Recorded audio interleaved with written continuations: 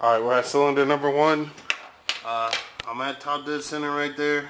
I've also verified it through the hole where the spark plug goes. So I know I'm at top dead center. My gauge is reading at 0 right now. I'm about to connect it and let's see where we're at.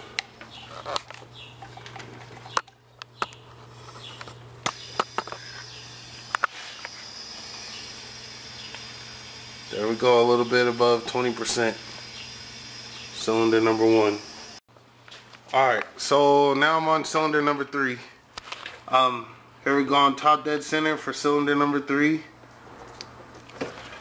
Okay, I got it already in there. I got my gauge set to 0. Let's see what we do.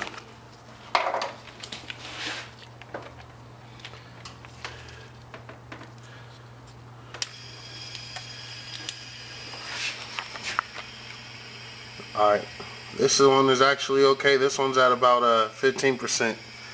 Not as bad as the other one. Alright, now we're on cylinder number 4. On top dead center, cylinder number 4. B20 vtec turbo. Just trying to get this leak down done.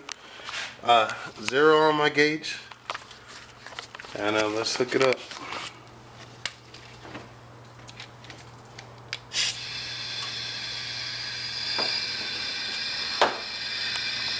Thank God, again, I'm at about 15. I'm still a little worried, but it's still better than being at somewhere like, 30-40%. So, still a little worried, but 15% ain't too bad.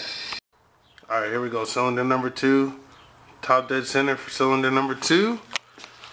And I'm at 0 on my gauge. So, let's test this last one.